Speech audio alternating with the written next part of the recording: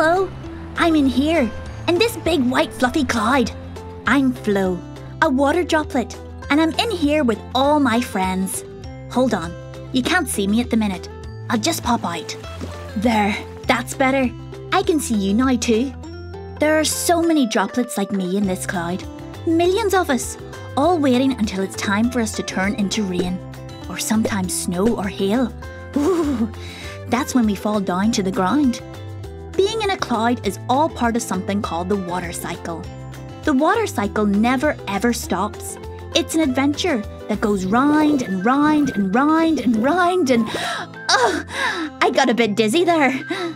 Would you like to know more about the water cycle? Brilliant. Let's find out together. Down I go. Whee! This is my favourite bit. Splash! We're now in a reservoir called Silent Valley, right here in Northern Ireland. It's like a huge lake, isn't it? Northern Ireland water has 23 reservoirs just like this, all over the country. Places like these supply all the water in your house. This one provides water for 40,000 people. That's why it's so big. Water can also come from rivers, streams and lochs. Look over here. The reservoir has a special kind of wall called a dam that keeps the water in. The reservoir also lets water flow back out through a huge underground pipe. That pipe takes the water to be cleaned, and then it turns into lots of little pipes, and they take the water to all sorts of different places, like your house. This network of pipes is massive. There's 26,700 kilometres of pipes. That's so big that all the pipes joined together could stretch more than halfway around the world. The water from the reservoir isn't ready to go to your house just yet. So I'm on my way along this long water pipe to a water treatment works. There are a few of them in Northern Ireland. This one is Drummer Road in County Down. Now, this is a very important part of the water cycle. What happens here is water gets washed. Okay, not washed, but cleaned. That's because along the way, from the cloud and down to the reservoir, droplets like me can pick up little germs, bugs and bacteria that mean we're not ready for you to drink yet. So we're all off to get filtered and cleaned. Ah, there, that's better. Okay, follow me. We're going to a house like yours. Finally, I'm in a pipe inside a house along with lots of my friends, ready to be used in all sorts of different ways. Can you think of some ways you use water at home? So let's see. We've got drinking, washing, cooking, watering the garden, and flushing the toilet. Yes, they're all important uses for water in every house, every day. But did you know that water is also really good for you? Your body and your brain need water to work properly, so you can play, do your homework, and stay healthy.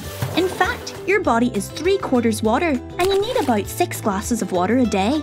It's a thing called hydration. If you get enough water, you're hydrated. If you don't get enough water, you're dehydrated. How good are you at drinking water and staying hydrated?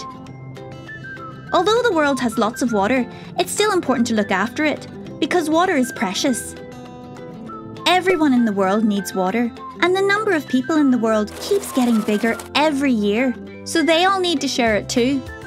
There is also something called climate change, which changes our weather and might mean we have less rain to fill our reservoirs in the future. So we need to save water to make sure there's enough for everyone. Here are some ways you can help save water at home. Turn the tap off while you brush your teeth. Take shorter showers. If your toilet has short flush and full flush buttons, use the short one more often. It uses less water. Can you think of other ways to save water? Now, while we're talking about the toilet, did you know there are only 3 things that should ever be flushed down it? They're the 3 P's. Pee, poo and paper.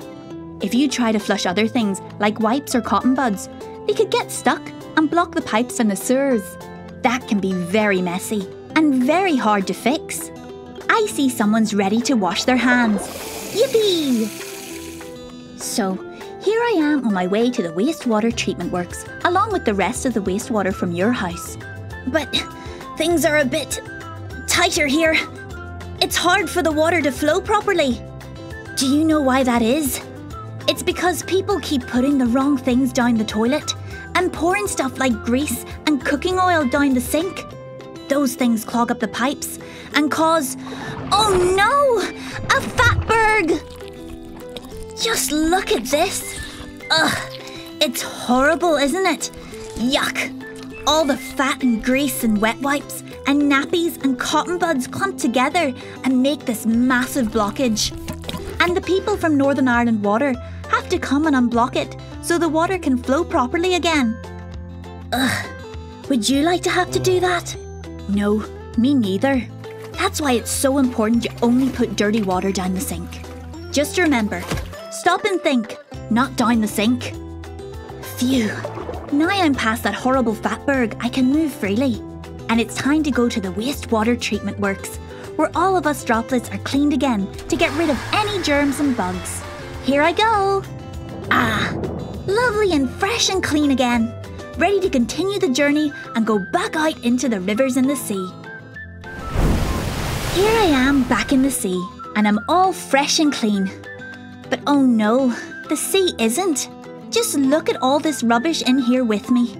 So much stuff that people dump finds its way here to the sea. Did you know that? And do you know what most of it is? Plastic. There's tons and tons and tons of it. Especially plastic bottles. In fact, scientists say if people don't stop, within 30 years there'll be more plastic in the sea than fish. Just imagine that. Here in Northern Ireland, over 80% of all the litter on our beaches is, yes, plastic. And all that pollution is terrible for wildlife. I got my wing tangled up in a plastic bag. It was very scary. Pollution in the water poisons us. Single-use plastic bottles are a big problem too. We wish everyone had reusable bottles instead. Then they could drink lots of water, but we wouldn't have so many bottles causing problems in the sea. So please, never dump plastic. Always put it in the recycling bin. Look, the sun's coming out. It must be time for evaporation. That's when the hot sun turns some of the water into vapour. And it rises up, up, up into the sky. When the vapour cools down again, it huddles together to make, yes, you've guessed it, a cloud. So I'm back where I started with all my friends. That was fun. It's time for me to go now, but I'll see you again soon, because the water cycle just goes on and on and on and on and on and on and on.